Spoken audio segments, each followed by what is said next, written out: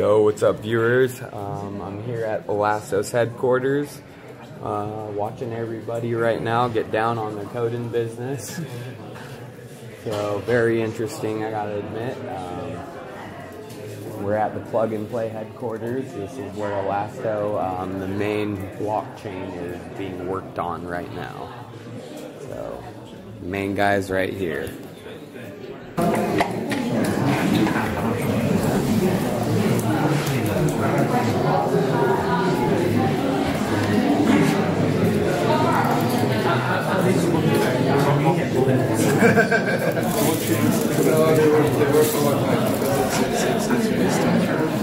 Investors saying why 4 months the price has gone up twice, and that's one way of looking at it. The other way to look at it is that when we started the private crowdfunding, we made the range. As I said, we're not really an ICO.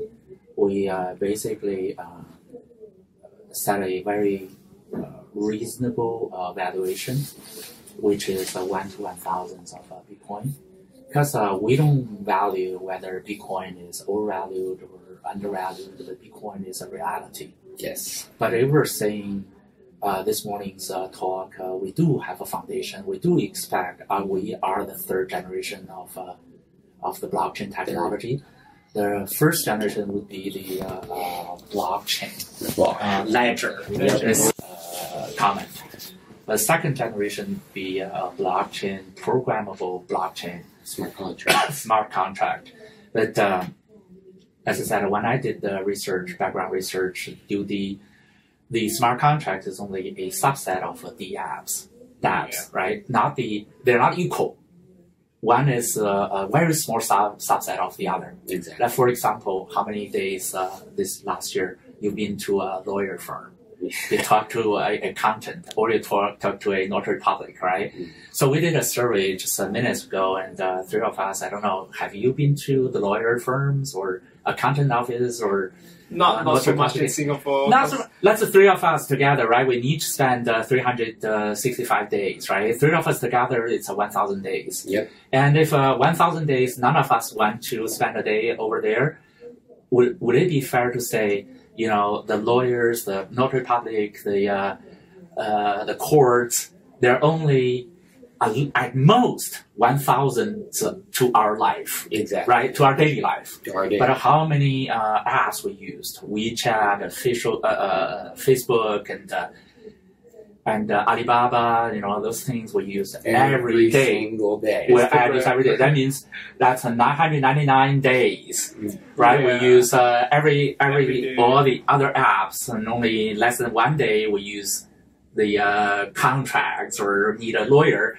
I mean, basically, smart contracts is just a lawyer by machine. It's not a individual, not controlled, but it's like very faithful, right?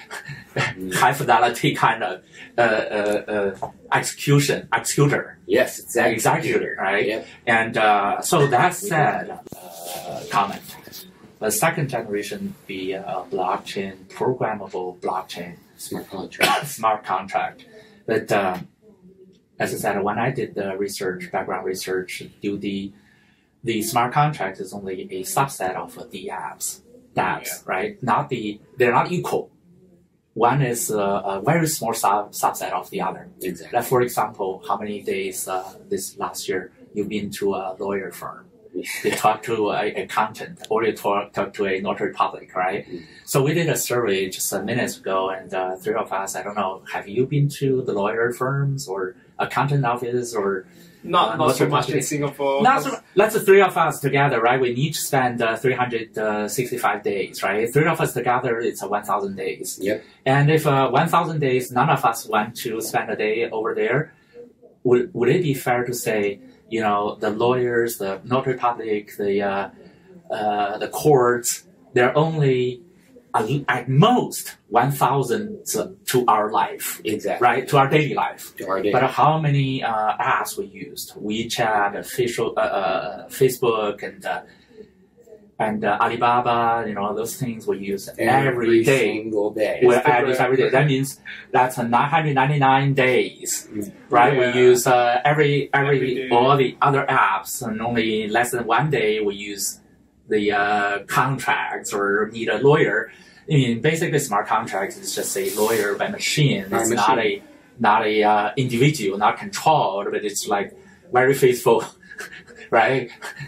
High fidelity kind of executor. Yes, exactly. Executor, right? Yep. And so that said, my understanding is the smart contracts is a very, very small subset of dApps. It's not equal, but Ethereum put them as equal parts. Yep. dApps equal to smart contracts equal to dApps.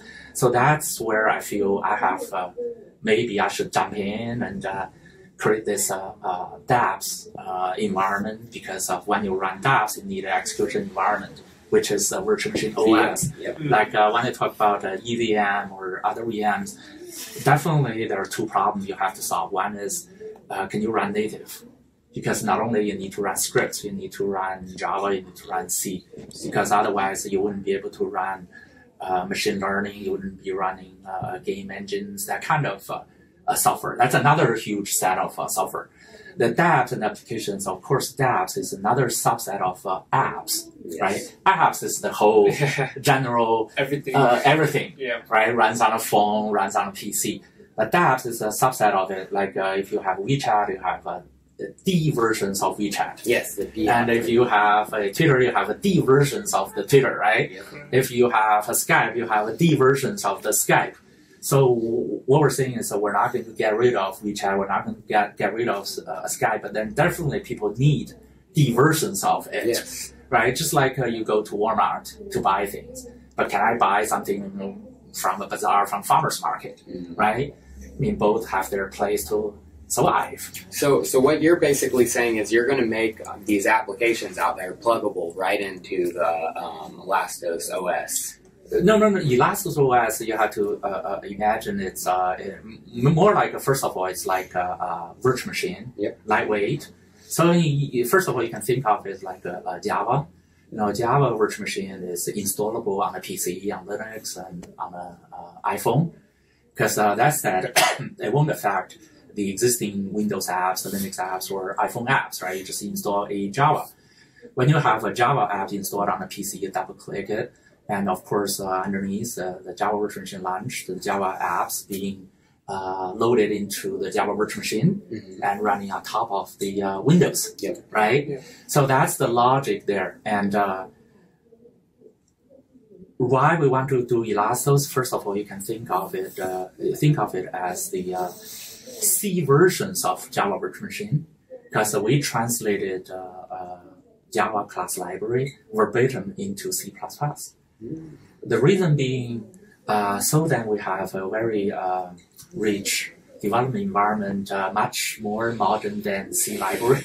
There we need to say, there's a Unix 40 years ago when 34 years ago when I went to the US, the first thing I learned was Unix. The first command that I asked cat, right? The professor basically gave a piece of paper saying, oh, those are the commands you need to remember, and those are the commands you need. Then from there on, and just read the documents and learn Unix, right? It's been 34 years. And it's so buggy, error-prone, because you can easily write through the buffer overrun. You can easily write daemons and write DDoS attacks, write fake drivers to steal everyone's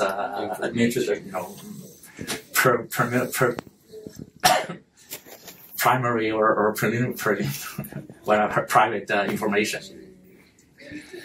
So if we have a C versions of Java class library, of course the programming tools, the libraries would be much more advanced. And secondly, of course, security-wise, it's much easier, much harder to write a buffer overrun, that kind of bugs.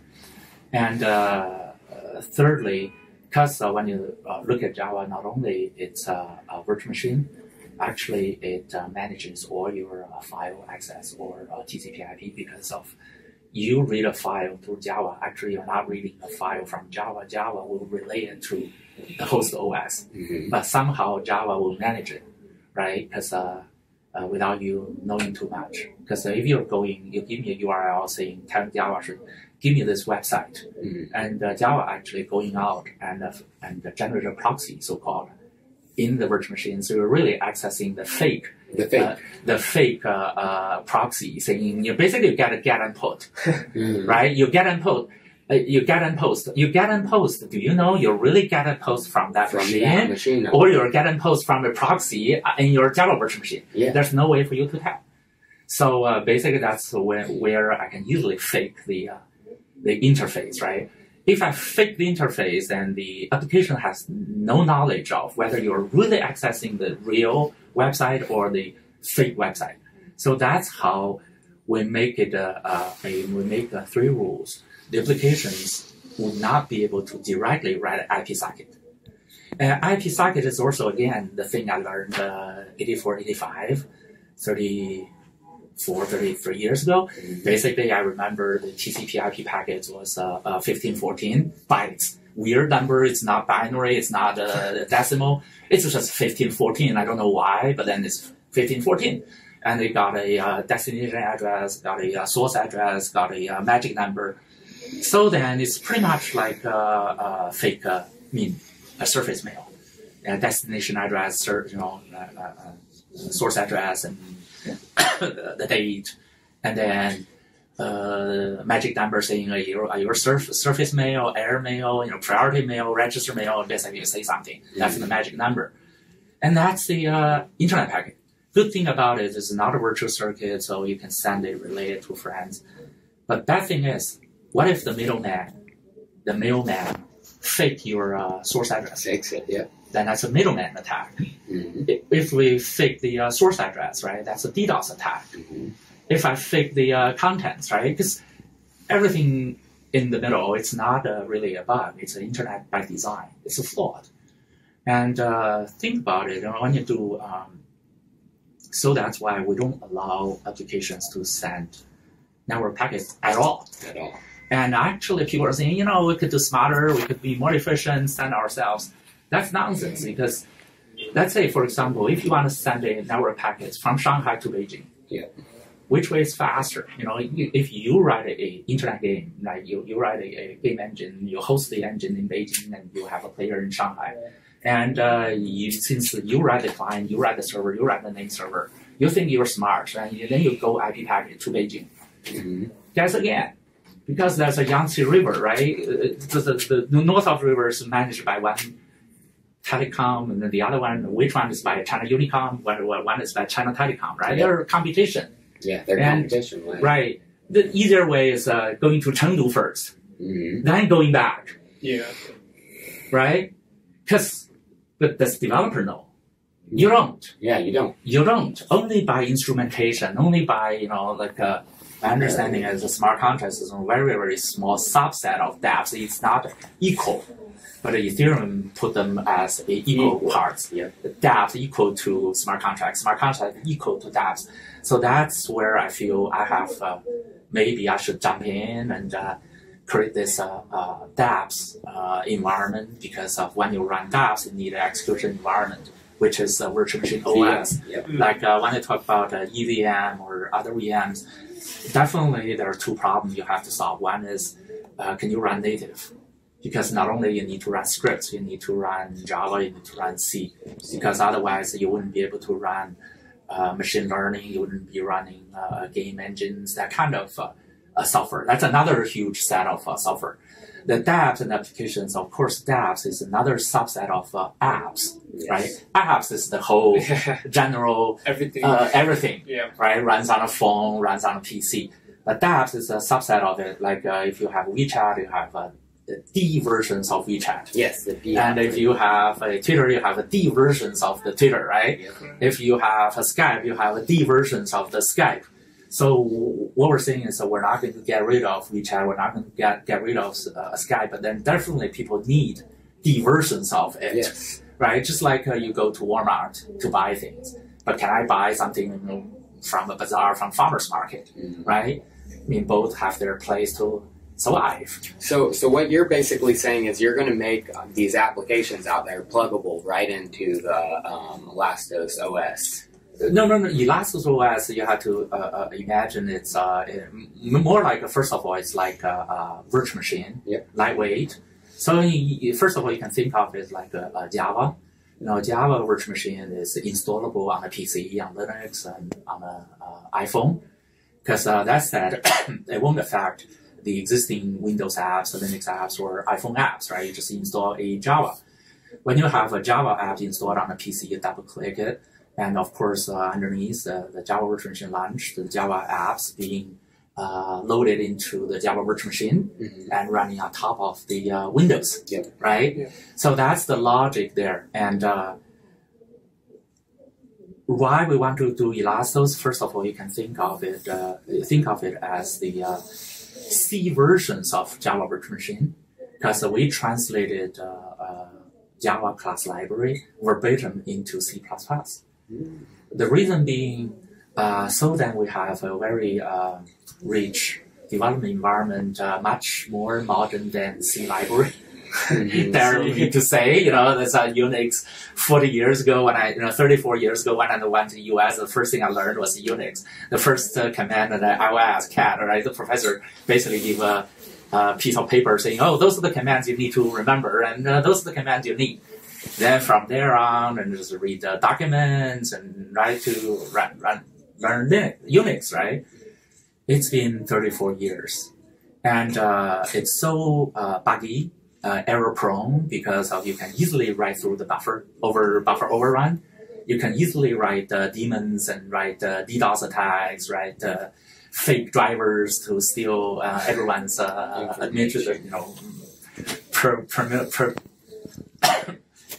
primary or whatever private information. So if we have a C versions of Java class library, of course the programming tools, the libraries would be much more advanced. And secondly, of course, security-wise, it's much easier, much harder to write a buffer overrun, that kind of bugs. And thirdly, because when you look at Java, not only it's a virtual machine, actually it manages all your file access or TCP/IP, because of you read a file through Java. Actually, you're not reading a file from Java. Java will relay it to the host OS, but somehow Java will manage it, right? Because without you knowing too much. Because if you give me a URL saying, tell Java should give me this website, and Java actually going out and generate a proxy, so-called, in the virtual machine. So you're really accessing the fake proxy, saying you basically get a get and put, right? You get and put. You get and post. Do you know you really get and post from that machine, or you're get and post from a proxy in your Java virtual machine? Yeah. There's no way for you to tell. So basically, that's where I can easily fake the interface, right? If I fake the interface, then the application has no knowledge of whether you're really accessing the real website or the fake website. So that's how we make it. We make 3 rules. The applications will not be able to directly write an IP socket. IP socket is also, again, the thing I learned 84, 85, 34, 33 years ago. Basically, I remember the TCP IP packet was 1514 bytes. Weird number, it's not binary, it's not decimal. It's just 1514, I don't know why, but then it's 1514. And it got a destination address, got a source address, got a magic number. So then it's pretty much like a fake a surface mail, destination address, source address, and the date, and then magic number saying your surface mail, air mail, priority mail, register mail. Basically, you say something. That's the magic number, and that's the internet packet. Good thing about it is it's not a virtual circuit, so you can send it, relay it to friends. But bad thing is, what if the mailman fake your source address? Fakes it, yeah. Then that's a middleman attack. If we fake the source address, right, that's a DDoS attack. If I fake the contents, right, because everything in the middle, it's not really a bug. It's an internet by design. It's a flawed. And think about it. When you do So that's why we don't allow applications to send network packets at all. And actually, people are saying, we could do smarter, we could be more efficient, send ourselves. That's nonsense because, let's say, for example, if you want to send a network packet from Shanghai to Beijing, which way is faster? If you write a internet game, like you write a game engine, you host the engine in Beijing, and you have a player in Shanghai. And since you write the client, you write the server, you write the name server, you think you're smart, and then you go IP packet to Beijing. Guess again, because there's a Yangtze River, right? The north of the river is managed by one telecom, and then the other one, which one is by China Unicom, one is by China Telecom, right? They're competition. Yeah, they're competition. Right. The easier way is going to Chengdu first, then going back. Yeah. Right? Because does developer know? You don't. Yeah, you don't. You don't. Only by instrumentation, only by, so definitely if you're saying the developers are smarter, they really have to think again. Because if we make a phone call to a phone in the US, should I go through satellite? Should I go to the cable under the sea? Should I go through microwave? Should I go to the moon and back, right? And actually the developers really don't know. They don't know. They don't know. Because it depends on the situation. Maybe there's an earthquake, you probably shouldn't go that route and you should go somewhere else. So that said, given the current communication speed and CPU power, and we feel it's about time to take over all together for the reason of security. And second thing is we don't allow applications to write daemons. We don't allow the device drivers because of, again, really because everything's smart, why do I need the drivers? And why do I need the daemons? Because when I turn on the PC, there are tons of them launching in my bag. And how many of daemons you know what they're for? You have no idea. And the reason why they're there is because Unix was developed 40 years ago. 40 years ago. It was a floppy drive. If I don't start it when the machine boots up, the floppy couldn't keep up with American typing. Because they type too fast. The floppy. For me, it can keep up, right? But for you, it won't, right? So that's why they need a daemon, because otherwise, it won't keep people to keep up. But now with the computer speed, if I just read it fresh from the hard drive, it's faster than you type. No, of course, yeah. Right? Yeah. So we're talking about, we're dealing with, I just did a calculation when I graduated from college, when I went to the US. At that time, the CPU speed was 330,000 CPU cycles per second, right? But now we're 3 gigahertz per second. That's totally different now. That's 10,000 times just by the cycles, right? Not to mention the parallelism, the multi hyper threads, hyper whatever in the CPU.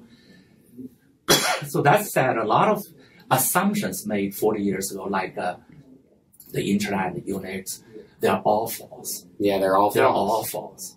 And so it's about time to overhaul everything from the very fundamental level. Because given when I learned computers, we start from the core memory, so we know what's core dump.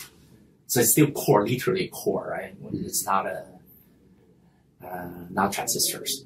And then at that time, when we learned programming, actually there's no BIOS. We literally have to hand input the 13 instructions so the paper tape machine would run. Wow. Right? Basically, you write the BIOS yourself every time. Every time. I never know what BIOS is. Every time you turn on the code machine, you have to type in the first 13 instructions. Well, then there's a button called a run. Then basically you hit that run that runs that 13 instructions, which basically turn on the paper tape machine and read the first program in, right? That's called a BIOS now.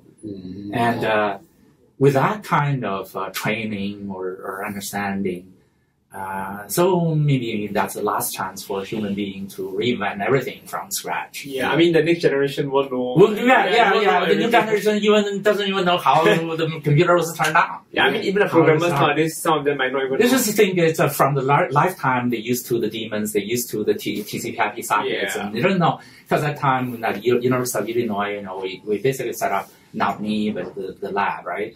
The lab and a few other labs, we literally they set up 5 supercomputer centers. Like University of Illinois has 2 of them. Like Cray XMP, Cray 2, and San Diego, UC San Diego, Cornell, Princeton, UC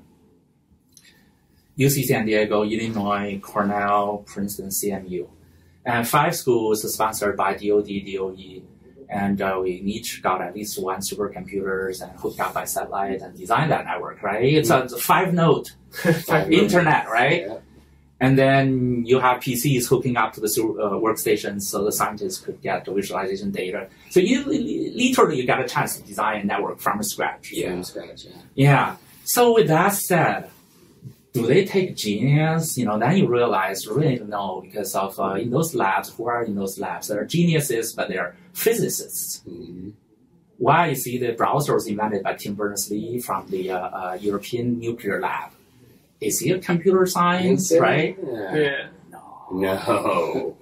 Right? Wow. So that's why when I look at the blockchain young kids, when they talk about Turing, and come on, you don't know what you're talking You don't know what you're talking about right now. Well, I'm glad for you because we have someone who knows from the ground up that we need.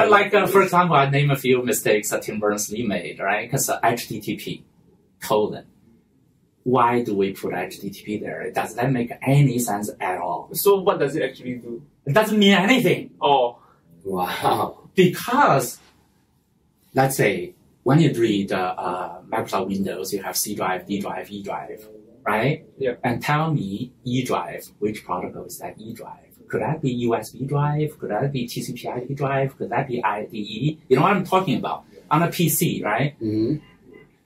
You could not use a X drive, E drive to another machine to TCP/IP. Mm-hmm. Yeah, you could put in a USB dongle, right? You could literally have the E drive being your built-in hard drive, which is IDE protocol, and dongle meaning USB protocol, and put a RJ45, that's an Ethernet cable, right? So, but then when you read E drive, it's an E drive. You don't really know, you don't really care whether the E drive is what protocol. But when you say http://youtube.com, do you think you're really using HTTP? You're really using P2P. P2P. Right? Mm-hmm. But when you're doing a bank, HTTP : send to a bank, you're really using VPN. Right? You're really not using HTTP. Come on. So why is HTTP? It's just because of Tim Berners-Lee put it there in the first place. Yeah. No other reason. Not really. Just because he. Did you ever ask him in person whether there was? That was a gopher. That was because when we did the internet, we did the FTP, right? We have to put in something. Basically, that's a network protocol. But actually, the computation has nothing to do with the communication protocol. Because when you write a Turing machine, Turing doesn't, at that time, does Turing know what's a computer, what's a network? He's long gone, right, by the time. But he was genius enough to prove, this is, you don't need to do anything more. That's the, anything you can programmable can be simulated by Turing machine. Wow. Yeah. So that means everything can be simulated without network. Without Equivalency, yeah. Right? Yeah. Then why is network? What's the importance of network to us? It's only because of the network TCP/IP was developed on top of Unix. Because as I said today, and Unix was developed code hand in hand with TCP/IP. And when the Bell Labs released the Unix code to Berkeley, and Berkeley on top of it wrote the TCP/IP stack. So TCP/IP turned into Unix application, right? Because it's written on top of Unix. It's written on top, yeah. But if you think the other way around, if TCP/IP was invented first, and the virtual machines running on top, right? Because currently we have not only Linux, we have not only the TCP/IP, we also have virtual machines running on top. Exactly. Yeah. So the virtual machines really sitting on top of TCP/IP instead of TCP/IP is sitting on top of Linux. And if you have virtual machines, then we have virtual machines from client spreading to the server. We call it elastic compute. Elastic compute, the cloud computing, meaning we can spawn instances of virtual machines on demand on the cloud farm. But now, can we extend that notion to the client cell phone? Because it's still a virtual machine. It's still virtual. And if the network is fast enough, say we have 1 gigabit cable in and out our home. So this paradigm could shift from the cloud farm to the client. correct? Yep. And then if the virtual machines are on the client and the sound server, I mean, applications running inside virtual machines, are there any difference from a software running in a phone and software running in another phone? But, I mean, physical machines versus two virtual machines, Yep. two applications, they could not tell the difference. Yeah. And if two phones can find one another through phone numbers, and can virtual machines find one another through hash, Yeah. through UUIDs, right? Yeah. And if the two virtual machines find each other through a hash, and just like if my phone calling your phone with universal unique. So from one UUID find another UUID, two physical machines replace two virtual machines. That said, if you are fast enough doing, okay, can you read a 0? Can you write a 0? Can you move left? Can you move right? You're pretty much a Turing machine. Yep. And if you're infinitely fast, you do any computation.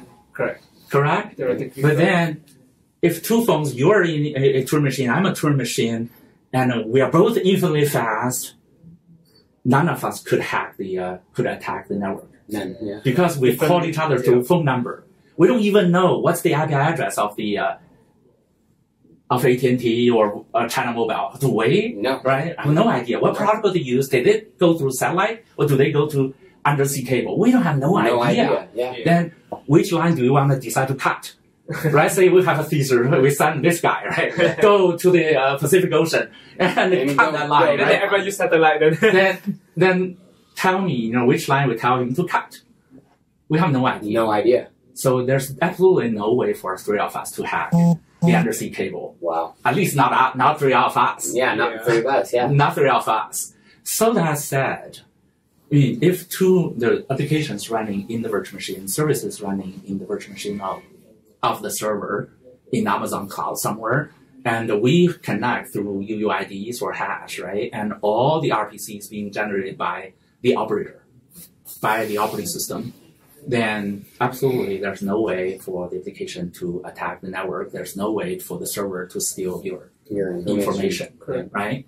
And so that's one thing. We need this Java-like virtual machine. And the Java has two problems. One is that Java is not C. So then when you write AI engines, when you write game engines, you need to resort to machine instructions to squeeze out every CPU cycle possible. So you need C, and Java has a JNI and a calling native, right? So if we do a native virtual machine, then we don't really need to dig another hole into the physical OS. This is a virtual machine OS. So we don't need another JNI to learn it. To go back. Because our speed is fast enough. We don't give any excuse for the application which needs a backdoor to the native host OS. Second, the problem with Java is that it didn't really enforce. Java has advantage so-called meta class, meta information, class information, reflection technology. But Java is not designed end-to-end. Actually, Java was designed for interactive age. Yeah, because Java was designed in 1992 and for the interactive. At that time, the problem was that, on your set-top box, you have MIPS, you have x86, you have PowerPC, and you have Alpha. And when you have different CPU architectures for set-top box or PC, and head-end, the server want to beam the code over to the front end. Can you tell which CPU you're running on set-top box? Somebody using MIPS, somebody using x86, right? So they have to beam the intermediate code and just in time to translate into the CPU instruction. That was the idea. But first of all, that's one of the problems is intermediate code it's not native code. So it's not fast enough to handle 100% of the apps. Second problem is that they didn't really do front end, server end. They have to run two Java virtual machines at the same time, so they can take over hide the network altogether. Otherwise, if you just install Java on the client without installing it on the server, then you could not hide the network. Oh, you see what I'm saying? Yeah. Because in order to hide the network, we have to have a end-to-end. And then both are from Java or both from Elastos. Then the apps, when the apps running in this virtual machine and the services running in this virtual machine, they really couldn't tell whether there's two virtual machines running on the same machine or the two virtual machines running across the internet. For the apps and services, how could they tell, right? So they believe they're running on Elastos computer, right? If you're just handling one side, one end, and the other one's a PHP server, it's a CGI server, it's a Python server, then how are you going to handle it end to end? You can't. You can't. So you cannot hide the network. That means if you have millions of installed, then you can launch DDoS attacks, right? Yep. To the other side. If both of them, if all of them are, that's why we're building a new territory. If all of the instances on this new territory were virtual machines, and it's just like all phones, right? They talk to each other all through this hash, UUID. Then, because it's a end-to-end encrypted, because your ID, the service virtual machine is being registered on blockchain. The client being registered on the blockchain, so we know this is a live body, this is not a dog, right? Because of the blockchain told me so, and I believe that. So then I get your public key. I encrypted, I intended to send it to you. I get your public key from the blockchain. I send it to you, right? You can decipher my information. Correct? Yep. But for him, he didn't really know which blockchain to read and whether this message is for whom, randomly. So he couldn't possibly find a package saying, oh, no, this is your public key, right? Yeah. So definitely all the message are end-to-end encrypted.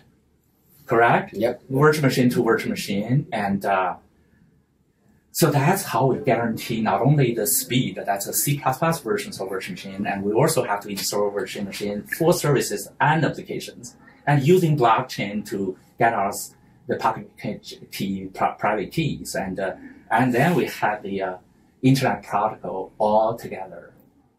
So that's the story, right? So then we can have a new economy, kind of like cyber. Today in the meeting, I don't want to say that it's like a cyber republic. It's just like new cyber frontier. New frontier. Yeah, frontier. It's right? a totally new frontier. And on this frontier, everybody kind of, all the applications running in that virtual machines and virtual machines talking to virtual machines. And then all the virtual phones registered on the blockchain. Correct? Yep. And then there's no way for any of us to hack the network yet. So all open source and no one controls us. No one controls it. So anyone can basically create a D app and no central authority can say anything about it. Correct. That's awesome. It's just much cleaner. Much cleaner. And a nice world to have. Yes. Right? So that's what we're saying. And on this economy, if we can trade ebooks from one virtual machine to another, and the ebook will first of all turn the ebook into a game, and the game launches, runs inside the virtual machine because the virtual machine loads that game because it's an Elastos game instead of a Windows game. Yep. You just like Java, you double click it, the Elastos virtual machine runs first, and the app loaded into the virtual machine. Yeah, and the virtual machine, when it loads, because there's a loader, and the loader will check, do you still have the property right to it? That game. If you have the right, I'll run. If you don't have right, you have already sold the game. Mm-hmm. Sorry, you don't have the right no more, right?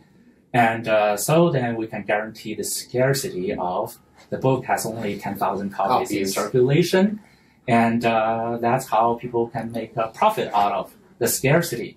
And if that's the case, people will start to accumulate personal assets. On top of it. And then when you have virtual, everything's virtual, then you have personal assets, then you build up your wealth. Let's say here in China, I want to show, okay, I'm sincere, I treat you nicely, I'll send you to a 5-star hotel, treat you a dinner at a 5-star hotel, like, hey, showing I'm rich, I'm serious, and I want to spend money.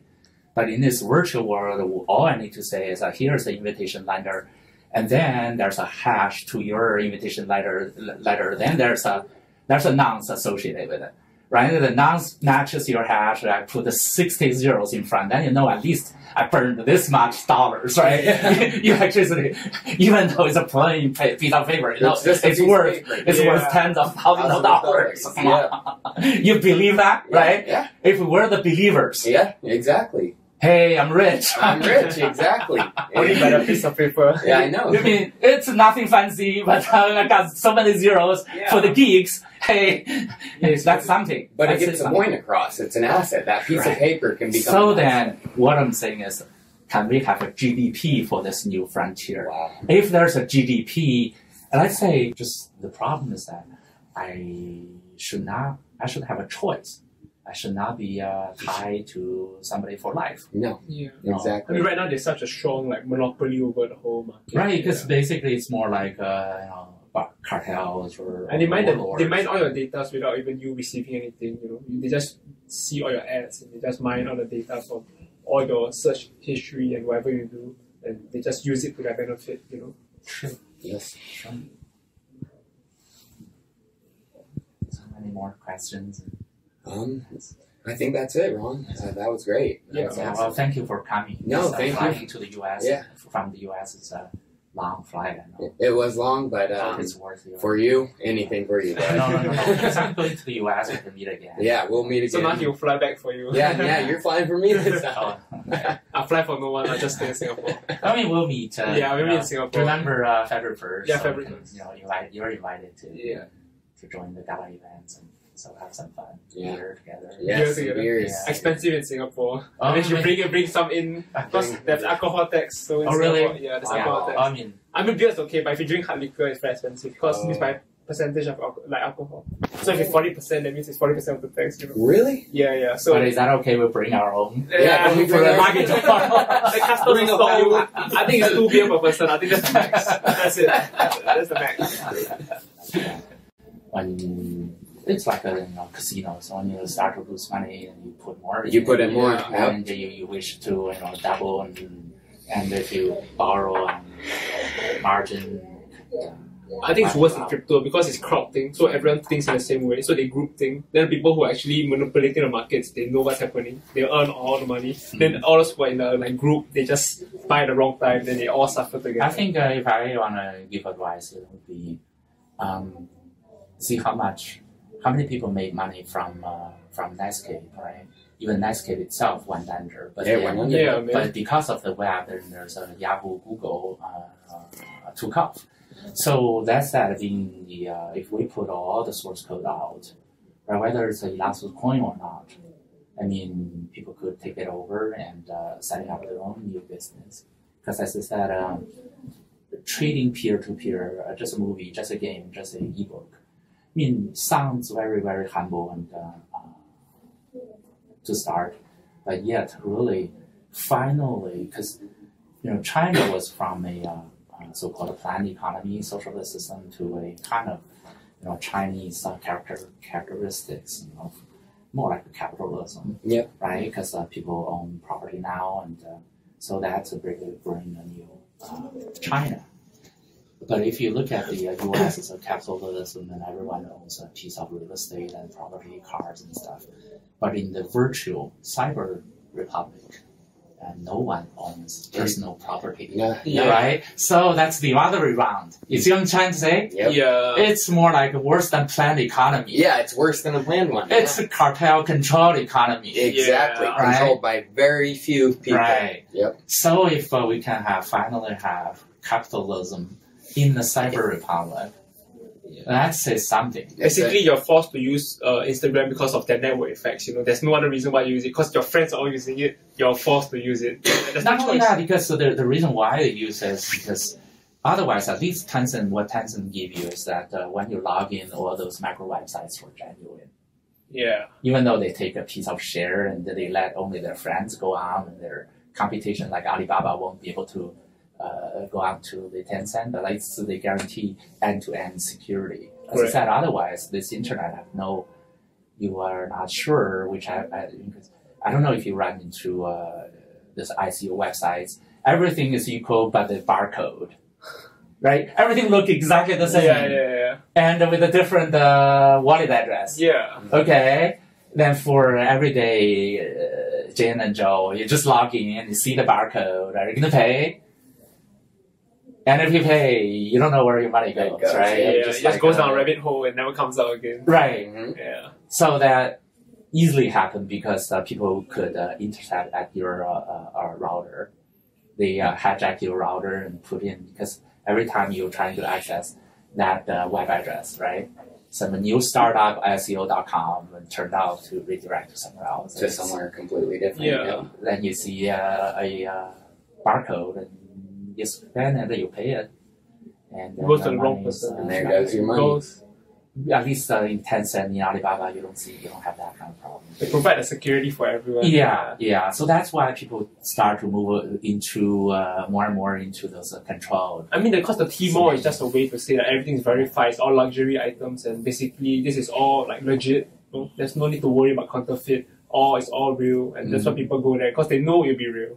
Yeah, even though it's more expensive. Yeah. So they are there have a reason, but then there's another reason, right? So it's all more segregated, and the world is being more controlled. Yep. So we're saying we're setting up a free market. A free market, digital free market. Digital free market, awesome. Personal economy.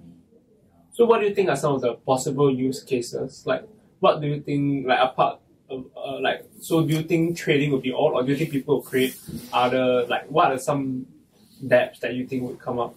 Basically, I see two kinds of apps, and first of all is, as I said, it's virtual digital assets like ebooks, movies, and finally people could have very long tail kind of bookstore. Yep. Instead of Amazon bookstore, you just like write say autobiography of myself. No one cares, but only only a few 5 copies. Only 5 copies. But then who knows when I pass away, one hawk, right? Oh, geez, maybe that's worth something.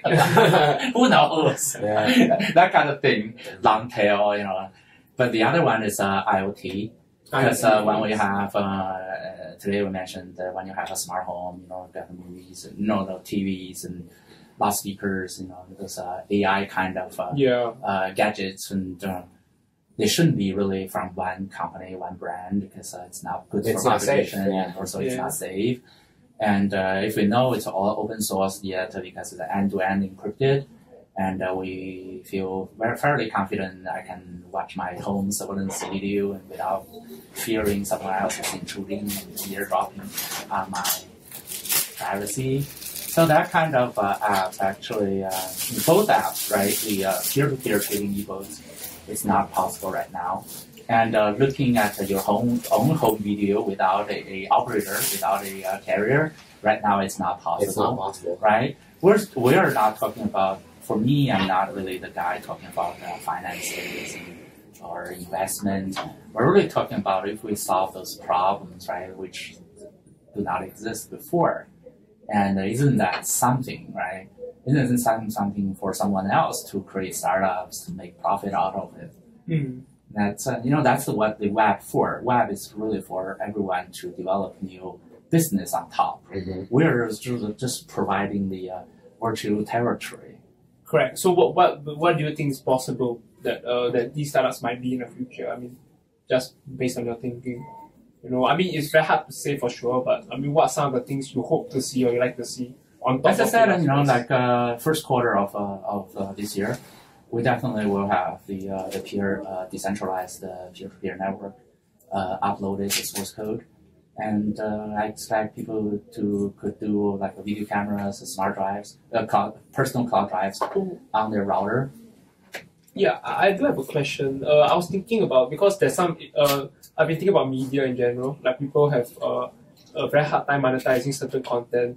Example, all the like YouTubers or like basically any kind of news platform, maybe new news. They have very difficulty to come and try and monetize it. Do you think such a thing is possible? Yeah, definitely. Because then you have a decentralized YouTube. Yeah, correct. So I was thinking a lot about that. Like, because a lot of people want good content, but they're not really willing to pay up front or subscribe to something long term. But if they can do some sort of micro payments or like something on the Elastos. Basically, you can imagine that we built a smart router 2 years ago, and now it's a little too old. We have to do a new version because you can put a smart router, meaning router with the Elastos router with the NAS or little server box. Right now, they're like this big, 2 hard drives in, and or 1 hard drive in. It's the cheap ones is about 300 RMB. The expensive ones like this one with the NAS built in is about 1,000 RMB. So you put it in your home. You can have your own home video, whatever video, and you list it in this decentralized versions of YouTube. The decentralized version is more like an aggregator, right? All these GIFs, they're really links. When you double click, actually, you pass a message to the home macro server. The macro server would use something called a Lambda service, basically one streaming upload, and then this decentralized version YouTube would do the multicast to, let's say, 10,000 audience there.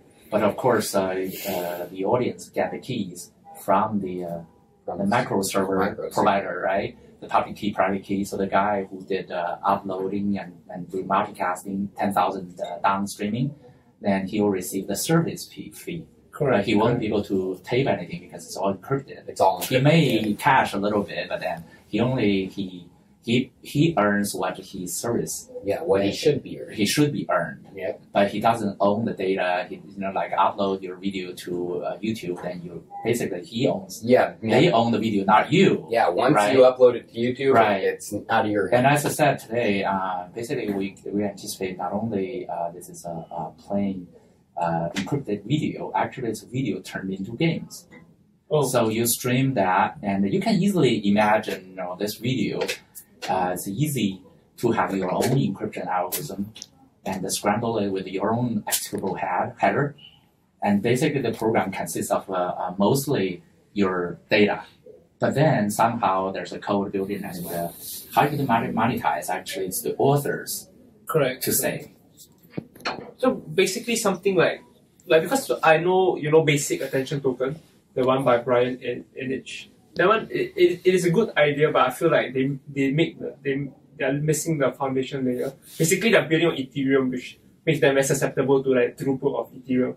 But if there's something like Elastos, then it changed the game, because basically they're building decentralized like YouTube or browser on top of a very solid foundation, which I think is really needed now. Because when they do Ethereum, what they can do is actually you can do the ledging. They can do the bookkeeping, they can do the ID tracking with Ethereum. That's no problem. But then when they really do the broadcasting, actually they need a much more powerful peer-to-peer network. Yes. Correct. Yes. Right now they're limited by the kitties. The kitties grow up, then they. I mean, of course, like a crypto kitty.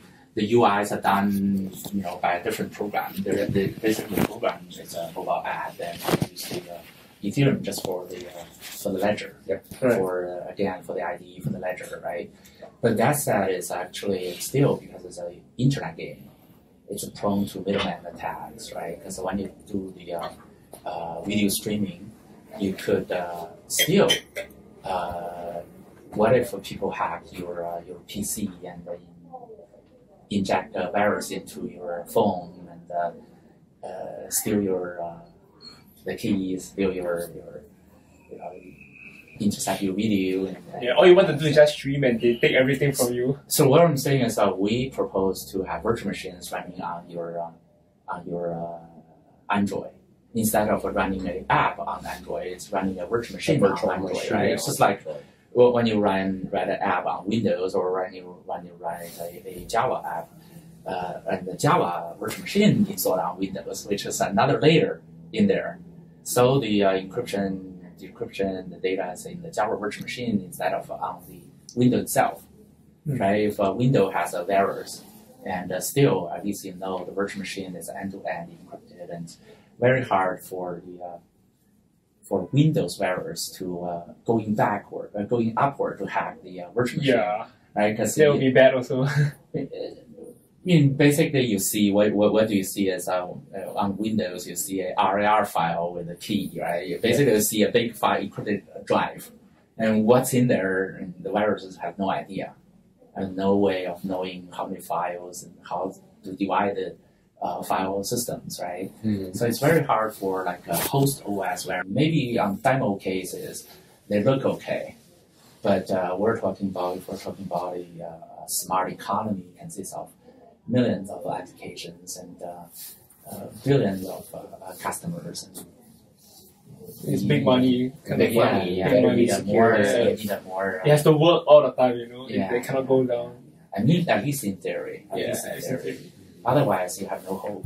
Because as I said, the internet, right? Middleman attack, DDoS attack. Really, it's not whether you can fix the bug. They're not bugs. They're by design. Yeah, it's Structural. They're just structured. They're just by design. Correct. So people are saying, you can always put more AI algorithms trying to predict where the attack will happen, right? But you can never be foolproof. You can never, You can never. You're always analyzing past data, so you're always playing one step behind. Right. Yeah. So that's how clumsy or how shaky the current internet is. Mm-hmm. Everyone, actually, most people know about it. They just don't want to say it. They just don't want to say Yeah, So I mean, scary. after I learned programming a bit, then I see certain things. I'm just like, I don't think I should be doing all this, doing all this hacking and everything. I see people trying to hack this and hack that. I feel quite unsafe actually. So when my parents, they are new to like internet, then when they do all these things, I'm a bit worried because they don't know like some of the dangers they're doing. Because the people are always blame on like, you should keep your password somewhere else. You should be more prudent. It's really not consumers' fault. Yeah. You guys should do a better job.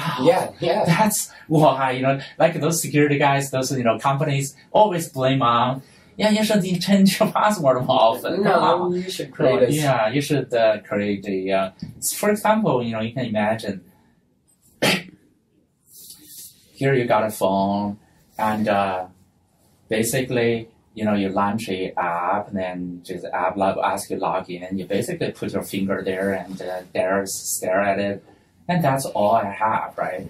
And then that's my identity, and you check against my blockchain. That's me. You log in on my behalf. Then from this virtual machine, you're talking to the other.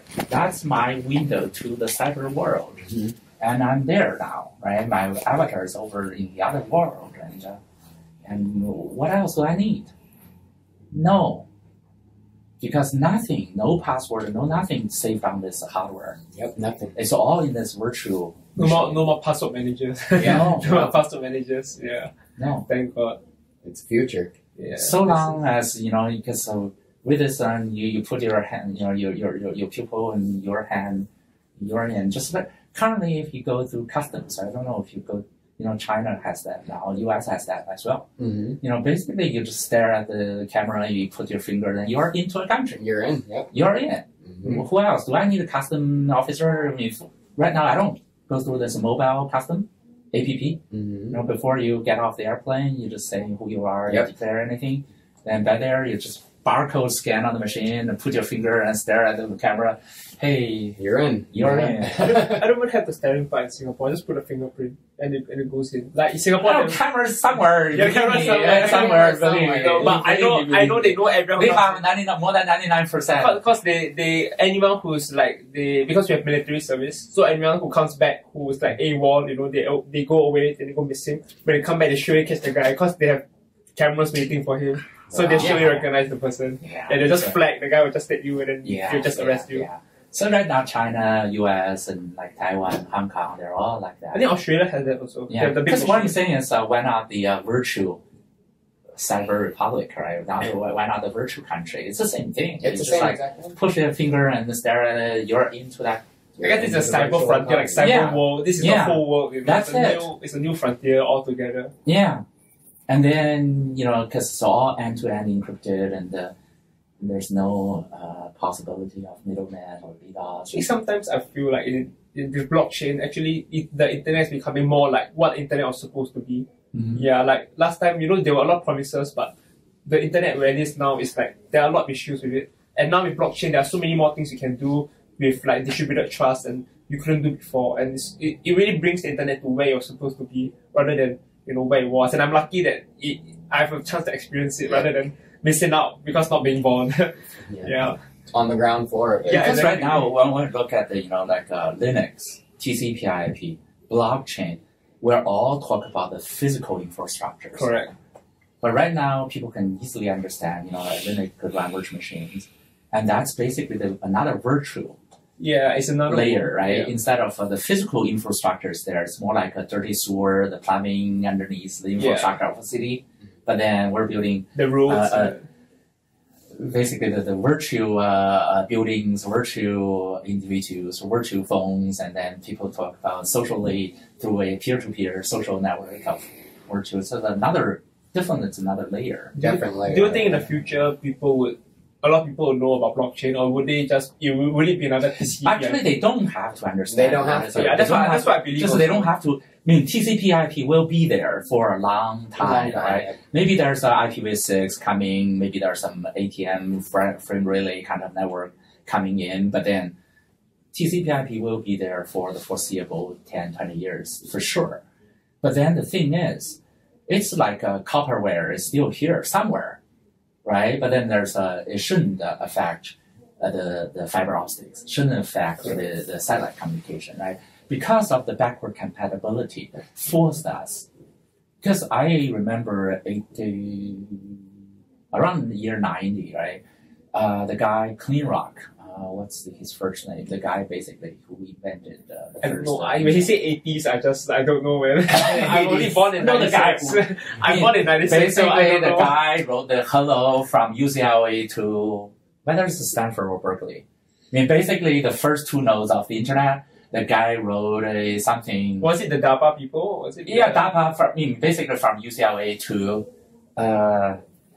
probably Stanford. I probably don't know. Man. Yeah, basically the very, very first message, right, from UCLA to Stanford. That was very, very, very first message. So, it's in history somewhere. He didn't even finish the whole hello, something. He just finished a few letters. Then definitely, if you see the first three letters, that means that's what he sent, because otherwise, these three letters shouldn't make any sense, right? Yeah. That's exactly what he sends, and the other party received only partial message. That's actually the first internet message ever. What I'm saying is that by that time, they decided on the decentralization, decentralized everything. So currently, we're really, really.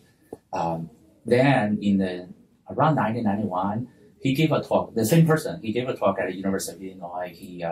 All the talk was about TCP/IP, which is so lousy, internet was so bad, and himself, right? Yeah, himself. The inventor himself. The inventor. And saying, ATM networks is the future. We should do the frame relay because the packet switching is out.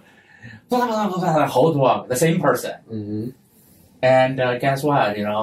20 years later, 30 years later, it's still his old past. He hates. Yep. Yeah. Right? Still here, man. That's because of the backward compatibility. Even though there's new technology, but then he couldn't.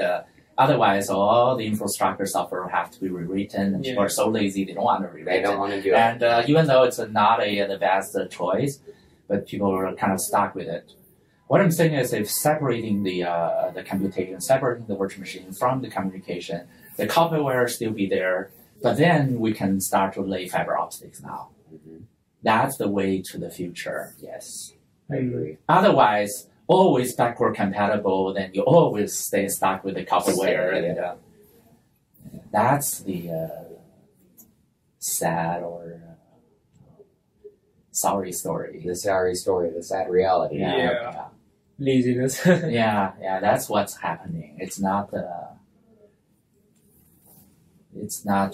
copper wire has this greatness in history, but not anymore. But not anymore. Yeah, right now it's like fiber optics. Or something. Or maybe down the road it's not even fiber, right? It's something else. Quantum satellites. It should be, independent, separate. So this separation of the infrastructure from the computation, from the virtual social network, that's very, very critical to the innovation of the future.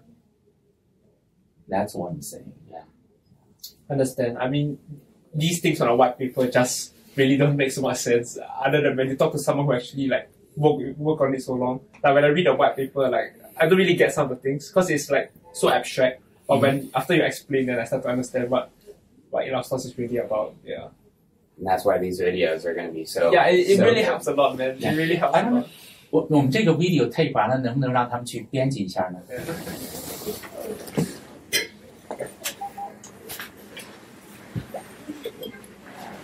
Basically, we know, at least the team actually at that time knew that we could actually take over the network packets and make the internet safer without the runs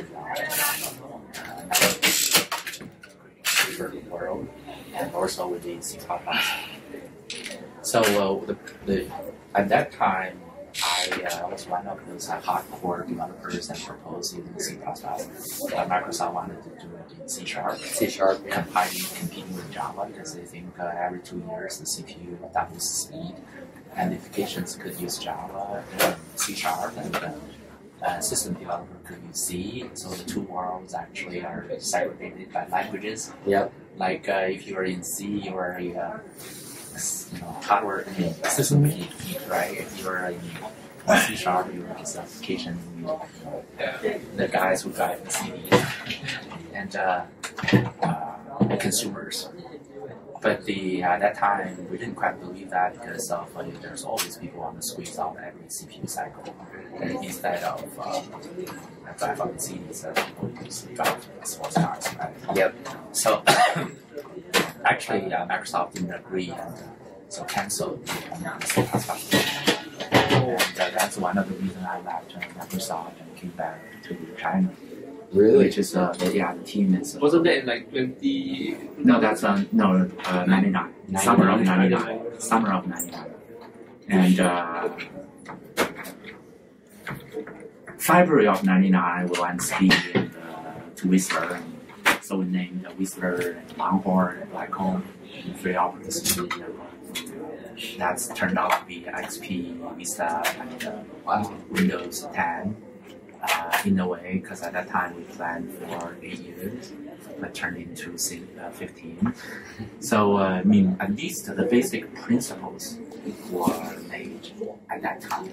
No network, no daemon, no client, right? Those principles were made at that time. Really?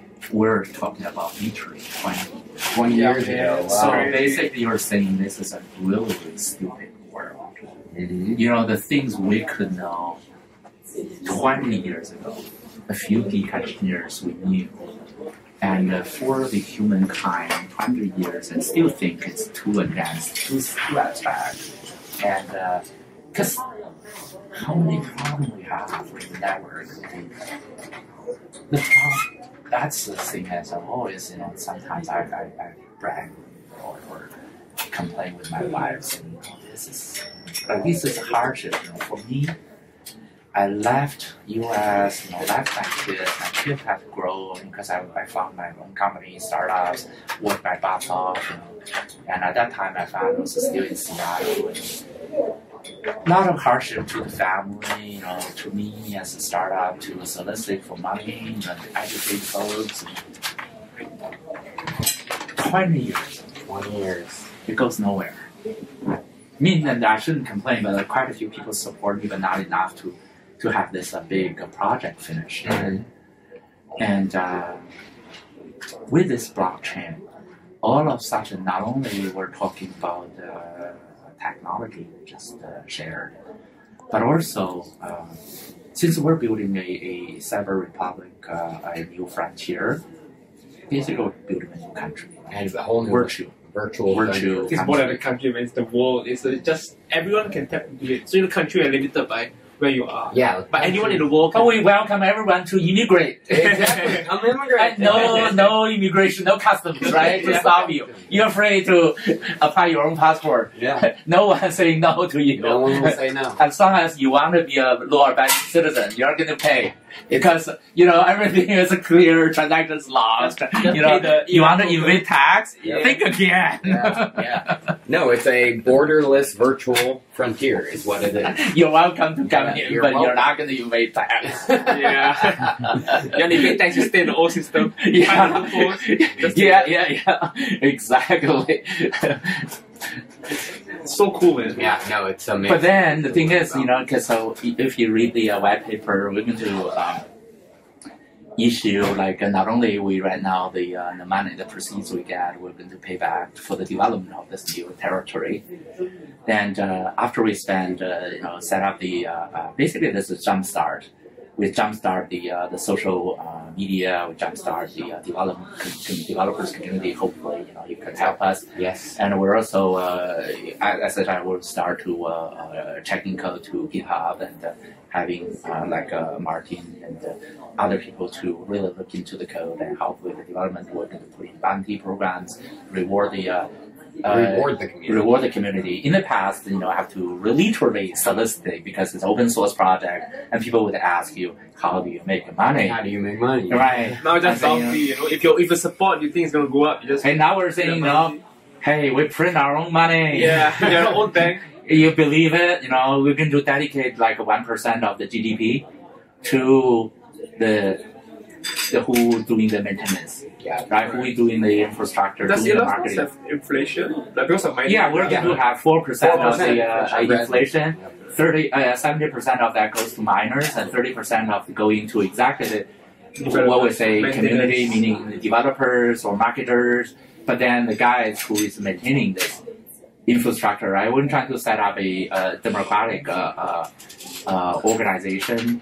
Uber and Airbnb, they have this new organization model called the holacracy. So meaning basically it's democracy without precedent. Because whoever solicits the money, right? You have to be the CEO because you have to report to the VC. Whoever gives you money, you're responsible for it, right? And so, for the $2 million you get from VC, how you going to deliver, and you're going to kick employees to deliver, and blah, blah. So that guy, the big brother, has to be the CEO. But now if we dedicate 1.2% of the GDP, currently with the valuation, it'll be $2 million to start, which is not a lot, but since we have the proceed from Bitcoin and stuff, so it should be able to carry us for 2 years. No problem. And then after this 2 years, then this 1% hopefully will be 2 million, maybe to 10 million. 10 million. Yep. But then at least that's the that who decides how do we spend. So that's where we need kind of a Senate, upper house, lower house. Yep. The partners. That's why this we haven't really think it through, but like Bitmain, Neo, Elastos, maybe those are the upper house. The upper house, yeah, house of you know what I mean? representatives. Yep. Yeah, who is doing the Google? Maybe another seat, G4. Who is doing the AI kind of thing? G5, yep. And the Alibaba kind of stocks and maybe the G5, G6, G7. So those are like G20 would be the upper house kind, and then the lower house would be the head of developers, head of the community, the valuation by okay, how many fans do you have? You are entitled to have a seat or a representative, right? Yep. Hey, you have a population of this much. You have 2 representatives. Yep, exactly. And you have this much population, you have 4 representatives. and developers, you have that many lines of code behind you. Yeah. If you have if your business have made, you don't have to pay us, but then at least your business is that valuation. Mm-hmm. Then you have a seat. Well, you want to know something funny? I was reading an article from Microsoft, and they said that applications are going to be the new currency of the world. Yeah. That money is going to be gone. Applications are going to be the new currency. I wouldn't go that far, but at least we're going to turn everything into applications. Yes. Right? Everything with the circulation would be applications. Of course, we're going to get paid by cryptocurrency. Exactly. And so that's that. And then who is writing the Constitution? Who will be the representatives? We're still wide open. Yes. Yeah. For this wild, right? Wild West. I'll take a seat. But then you have to prove yourself worthy.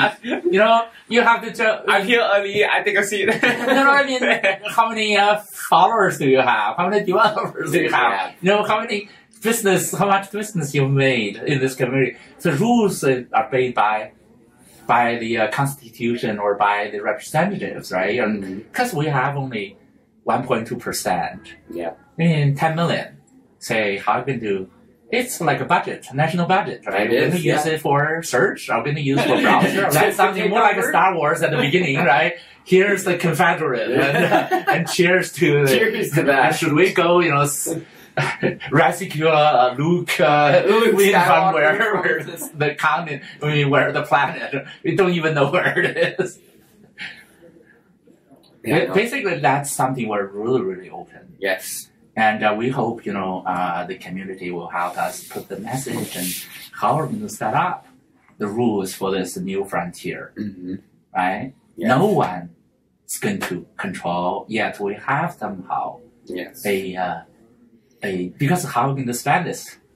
Exactly. How are the funds going to be spent, and how are they going to be used? Are they going to be used exactly for the development? Are they going to be used for marketing? Are they going to be used for management of people? And so that's why we are here only for the time being, kind of interim, or I put it nicely, more like governor of Australia. After the Congress decide, I'll sign yes. I won't be able to sign no. Yes is the only word I can sign. I think it's like what Dahong said. It's like when the network's in its infancy, it's easier to centralize all the decision. But once it's grown up in the infancy, then you will start to decentralize the governance. That's what a lot of people to take over. Right. That's what I'm talking about. Correct. Right. Exactly the same idea. Because because of in the past, the Americans or the Europeans, actually the overseas, they have done more with the open source, and also they have because of the democracy thing, right, in their system for so long, how to organize. Actually, those are the areas we definitely need help, and because volunteers like you guys are flying that far and motivated, so those are definitely the people we need. Yes. And we're still very, very early. So that's another way for, as I said, as you can see, most of the developers so far are Chinese developers. Yes. In the past, the Chinese community have received more source code from everywhere else in the world, like operating systems, programming languages. Now it's time to give definitely. It's time to give back something. Source code, or even the control of the foundation. We should open up. Well, I am in contact with a large group of developers in San Francisco. Yeah. A lot of them are trying to build on Neo right now. We could, as I said, January 8th, I will be there, so we could organize we should organize happy hours. Yeah. Together, pass the message along. Exactly. Yeah. This is I do feel because if it's a smart web, it's a huge undertaking. It's right. It's by no means anything small, and because we have a few diehard fans here, but then as I said, the expertise, the overall general atmosphere here is more because of only opened up for 30 years. Still not long enough to build up the culture, and people always ask you where's the money first. Yep. Right? Instead of basically when I talk to them, say, does change the world mean anything? Does that mean anything to you? They don't. Not much. Right? And that's a little sad fact. So. Well, that's very admirable, because one thing I love about the blockchain is it gives power back to the people to change the world to how it's supposed to be. We don't want to be like, I know there are some people in darknet and stuff, right? If they want to stay with darknet, stay with darknet. We want to really build a bright network. Yep. And which not controlled, yet everything's transparent. But everything's transparent on it. Finally, it's possible. After recent years of Bitcoin, everything is becoming more possible. In the past, it was very difficult. Like you have to trust institutions, you have to trust banks, you have to trust governments. Yeah. So that's kind of what I'm saying in the second half of the talk is more like it's another social experiment. Yeah. Because I've been to, for my generation, not only, as I said, I've been through like core memory and those hand toggled BIOS thing. But I also been through, because when I was a kid, we've been through the big famine in China, been through Cultural Revolution, been to the farms on work as a labor. And also when I went to the United States, I visited a place. I went to the University of Illinois, and there's a township called New Harmony. New Harmony was an interesting place. I visited there twice.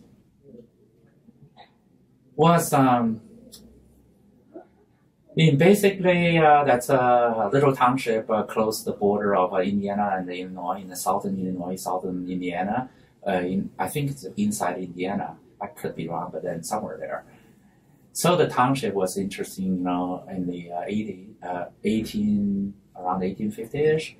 This missionary, those guys were saying the socialist system, people live and work together and commonwealth kind of thing. Mm-hmm. So he recruited those beggars, homeless, saying, hey, come on, we work together, we get something, create a commune. Of course, the ideology is good, but the people he recruited was wrong. Oh. If you recruited some don't want to work to start with, It's not going to work out. Right? Just because the priest was nice, doesn't mean the system could work out, right? So after a few years, it failed, right? Because it wouldn't meet the end. But at least they have a township, the people vote, and they have this commune. They have the kind of earlier socialist system, right? In the 18-something, it's called. That's why it's a town called New Harmony. New Harmony. Yeah, and so it failed. Everybody's gone. 20-something years later, the guy tried again. He tried again? Oh, This time he learned better and get some more diligent, hardworking folks there and tried again. And it failed. It failed in all. That's, I'm not teasing, I'm not really laughing at the guy, I'm just really pay respect. Yeah. And I went to Museum of Ford.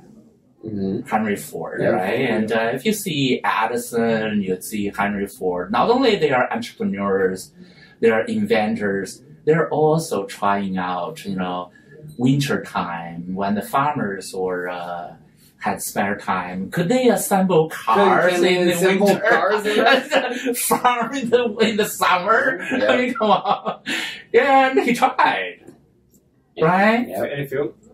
It failed. Of course, you need dedicated workers for assembly lines. Yeah, if you need an assembly line. But at least what I'm saying is, those guys, right? They have the courage, the guts to do it. Yeah. to try. I'm not saying failure's bad. No, failure's never bad. It's never bad. The guy, so rich, he had the social responsibility.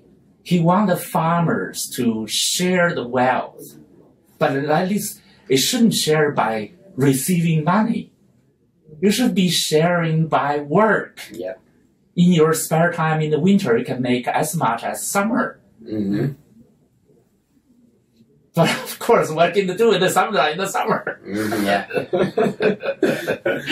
So it's a kind of laughing matter right now. But what I'm saying is that I really admire those missionaries and Henry Ford, right?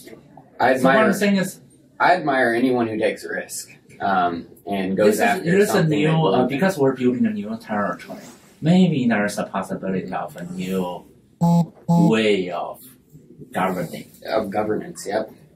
Maybe failing, right? Just like Henry Ford, just like that stupid priest. But, his spirit is never stupid. Exactly. I believe that 100%. Risk takers that believe in something are probably the people I Because admire he has to most. have spend his own money. Or whatever who donated it into church. Because he got the homeless, who can move them? Yeah. You have to pay for them. Where they live, everything, Mm-hmm. all in. Yeah. So that in those sense, I really admire Americans. Yeah. They tried. Yes. Cheers to that. Thank you. They tried. Thank you. They tried. Even though a lot of them failed. A lot of them have failed. Mm-hmm. So to me, it's more like inspiration why we stayed here for so long. Mm-hmm. We tried. Yep. We might as well fail. Might as well fail a few times in your lifetime. Yeah. Because or actually last year, June of last year. Okay. Okay. You have some question? Yes. Sure. Yes, I do. First question I have is regarding the Bitcoin airdrop that's going to happen with Elastos. Could you explain the airdrop for Bitcoin holders?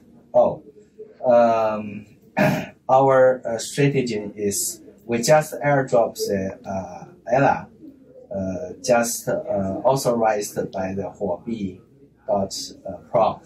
1 Bitcoin, 1 ELA, because we hope to have some of the Bitcoin community to join us, to join Elastos community. But we don't airdrop another exchange because we hope to make a community about the technology innovation community.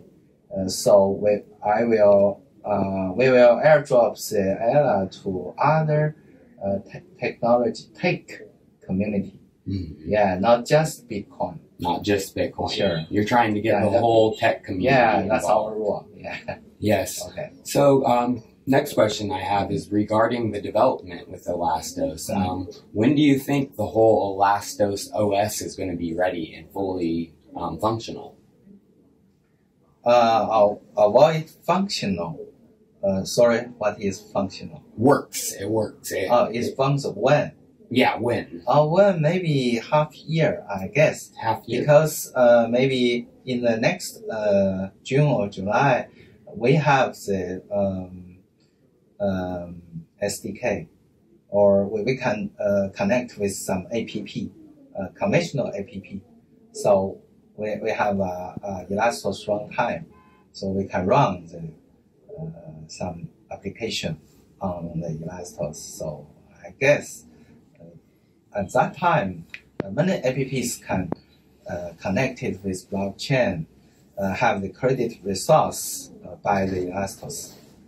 That time, I think Elastos is useful for the application of blockchain in the future. Yes, Yeah. I agree, 100%. I agree, Okay. 100%. We hope so. Yes. So, Elastos is trying to create a decentralized operating system. Yeah. So, will Elastos be able to work with already operating systems out there like Windows and Linux? You mean compare with them? Yeah, compare with them. Elastos is the first one to based on the internet operating system, not as the Windows. Windows just based on the PC. Yes. Yeah, even the Apple. Sure. So Elastos in Chinese means some cloud. Yeah. So it's based on the internet.